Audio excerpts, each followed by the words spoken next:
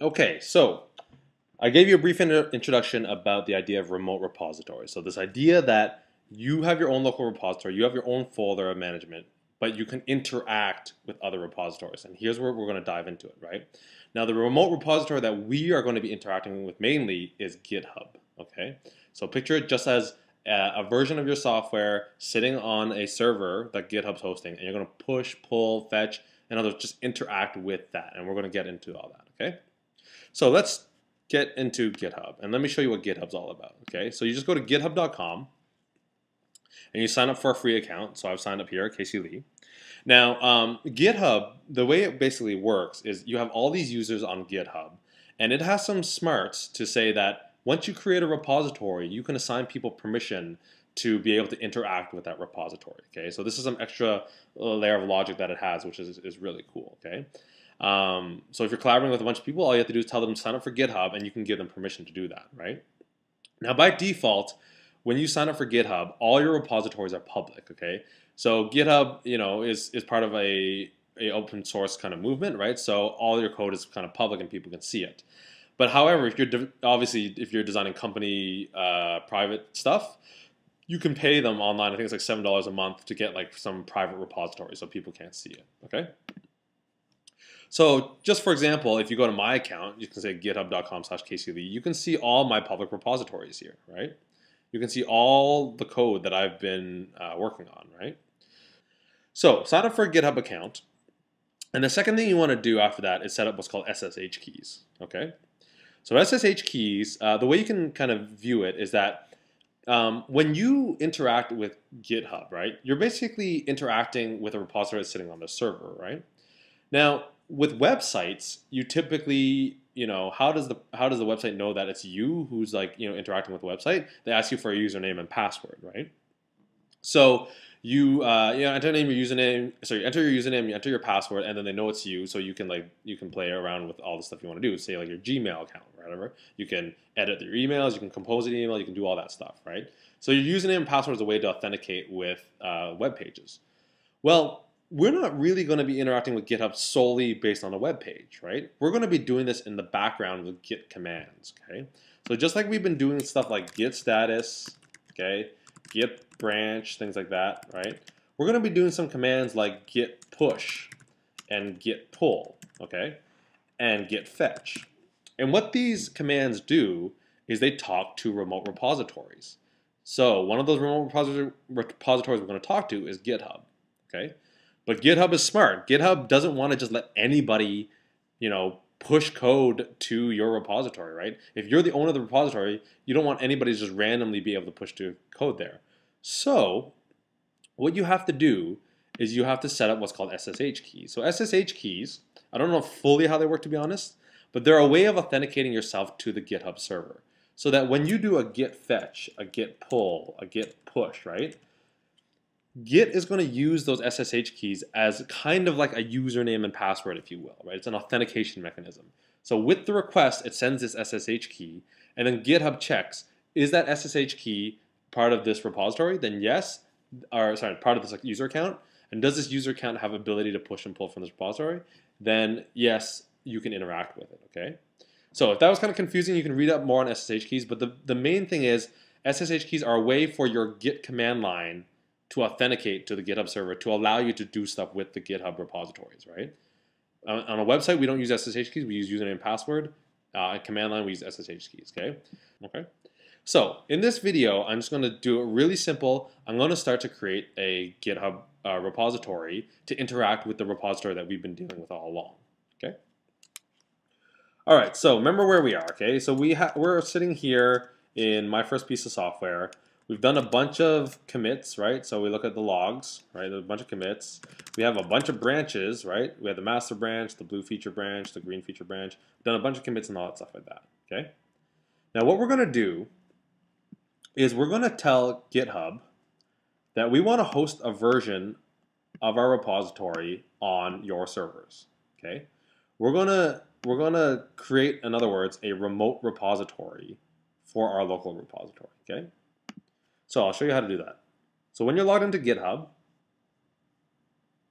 all right, you can just go to github.com, and in the bottom right, you can see new repository. Okay, just click on that, and I'm going to give it a name. So my first piece of software. Okay, and this is just testing Git for getting to know you videos. Okay, now I don't have a paid account, so I'm just going to click. I'll leave it as public, and then I'm going to create the repository. Okay. So now what Git has done is it's allocated a folder on the Git servers just for me, so under my account, and called my first piece of software. Okay, so it's allocated this empty folder that again has all these smarts, all the Git smarts, right? But the only thing it doesn't have at this point is a link between my local repository sitting on my machine and the repository sitting on their machines. Okay. And this is what is brilliant about Git and the Git community. They give you full instructions on how to do this stuff, okay? So you can ignore some of this. Now, this piece here is setting up your Git command line, okay? So when you do a Git push and a Git pull and stuff like that, you are committing with your name, right, and your email address and stuff like that. So these are some properties that you want to set up for the very first time, right? So just fill in your name, fill in your password, fill in your, not your password, your email address. You can set that up. Now here, we've done this already. We've created our first piece of software. We've done Git in it, and we've created a bunch of files. Okay, so you can ignore this if you're taking this route, right? So the route that I'm taking is we're creating the software on our system first, and then GitHub. Later on in later videos, we'll talk about the reverse, where we actually grab the software from GitHub and have it on our system. Okay, but we're talking about right now, we're starting on our system and we're pushing that to GitHub. Okay, so all this stuff here about making the directory and initializing it, we've done that already. Okay, and we've committed our code already, so you can ignore that. Okay, but what becomes really important is this right here. Maybe I should blow this up in case the resolution doesn't come out well. Okay, so what becomes really important is this right here. So this line of Git command line is basically saying this. We're going to create a remote repository. In other words, a reference to a remote repository. Okay, so to let this guy know about these other repositories, we have what's called a remote repository. So we're going to create a new one. You use the keyword add, because that's what we're doing. We're adding a repository. You can also remove a remote repository. And then we're going to call it origin. Now origin is very, it's a keyword that I'll explain a little bit later, but just for now, you can name this whatever you want, but we're going to name it origin. Okay. And this is the address of where we're going to find that repository, okay? Git has its own protocol, just like HTTP and FTP and all stuff like that. Git has its own protocol. And this is the address of where we're going to find it, okay? So it's git@github.com, Casey, da, da, da. In other words, this is the pointer to the repository that's sitting on the GitHub servers, okay? So let's type that in. So we're going to do git remote add origin. Git@github.com, Casey Lee, my first piece of software.git. Okay? Type it in exactly as it appears there. And then hit enter. Now what you've done is you created a reference. So now my piece of software sitting on my machine knows where the remote repository for GitHub is. Okay? In fact, you can check that by typing git remote-v. V is verbose, okay? Look at this. You have a reference to something called origin, and it's sitting here, and you have fetch permissions on that. And you also have that same repository with push permissions, okay? This will get very important when you get to things like Heroku and things like that if you're a Rails developer, okay? So git remote-v. Now I'll show you how that works again. Like we can remove this, right? Git remote, I think it's remove or just rm maybe. Origin. Yeah, and now it's gone again. Okay, so I basically undid what I just did just to show you how remotes work. Okay, so I could have called it anything I wanted, right? Git remote add GitHub repository. Okay. That's kind of long. Let's just talk GitHub R repo. Okay, and again, we're going to do it the same address.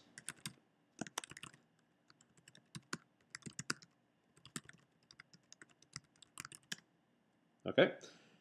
And if we do a git remote-v, you'll see it's there. Now it's called GitHub repo. Okay. So normally you wouldn't call it GitHub repo. Usually GitHub you actually call origin, and I'll explain that in a second why. But I'm just kind of showing how you can add and remove remotes. Okay. So let's remove that again and add the way we had it before. So let's just remove this GitHub repo.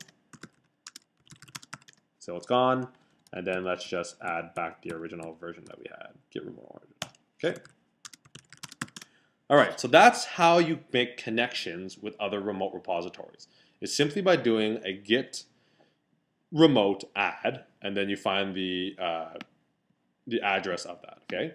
Now, again, like I said, these guys could have been hosting Git servers on their end as well, and then you just find the Git address of that. Now, I'll be honest, I haven't really done that, a direct connection with another computer, but it's my understanding that all they have to do is run a Git server, and then you find the address of it, and then you make this Git remote connection to it, and that's it. Okay. So that's how you add a reference to GitHub. All right. So what have we done so far? We've created an empty repository on GitHub. We have our original repository sitting here, and we've made the connection between the two. Okay. Now comes the next step of actually getting that code into GitHub. All right. So the way we do that is we follow the next line of code: git push origin master. Okay. So what this is basically saying is you're going to push your code, specifically the master branch, to the origin. All right. Now, what's the origin? Well, we define that up here, right? So if you have other remote repositories called like GitHub repo or Heroku or whatever, you would say git push the name of that repository and then the branch. Okay. Now, here's the very first lesson about push, and we'll get into more detail about push in a second. But push only explicitly pushes branches that have already been there, okay? So if you push branches to this thing before, like master or red feature or green feature, then git push will automatically push your changes up to those branches. But if the remote repository does not know about your branch, you have to specify it the very first time, okay? So right now, our GitHub repository has no branches, right? It doesn't know about anything. It's kind of empty right now, right? So to get our master branch up there, we have to do a git push origin master, okay?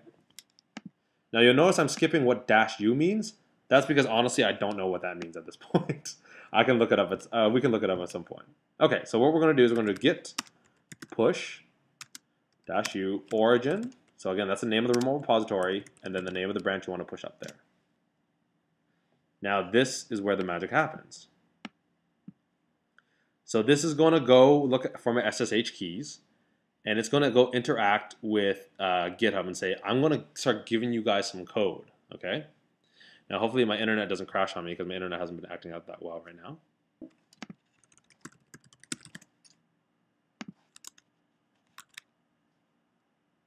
Okay, so that failed, and that's just because my internet just died recently. So my internet's back up and running, so we'll do that one more time. Git push -u origin master. And you see what it did is it actually uploaded my code from my local master to a branch on the remote repository called master, so the matching names, and it's pushed all my code up to there, okay? So if you go back to your GitHub, you can actually see this. If I click on, my account / my actual repository name, you can see everything we've been working on is in there, okay? In fact, you can even see our history of it. Look at that. All our history is there, okay? So GitHub has essentially got now a copy of our code, and that's how remote repositories work, okay? So just to review what we did is we signed up for a GitHub account, set up our SSH keys, then created an empty repository by clicking on New Repository. Then we added a remote by doing git remote add, name of the remote, okay, and then the remote address, okay.